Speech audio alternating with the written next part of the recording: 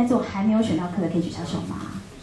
这将近100人的队伍是为了抢这堂热门通识课台湾流行文化的授权码。这堂课是由台文系助理教授庄佳颖所开，并连续3年获得教育部课程计划补助。关于为什么开这堂通识课，庄佳颖老师表示，那是因为每一个大学生他今天眼睛一睁开，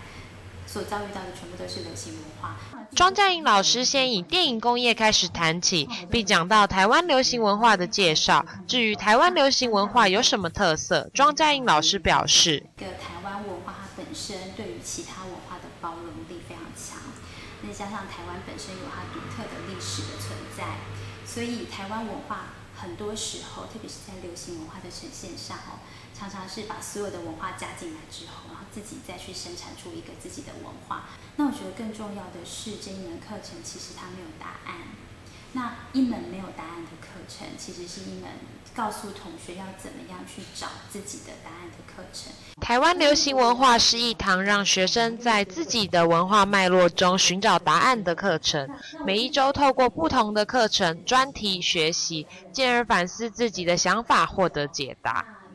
校园记者欧世安报道。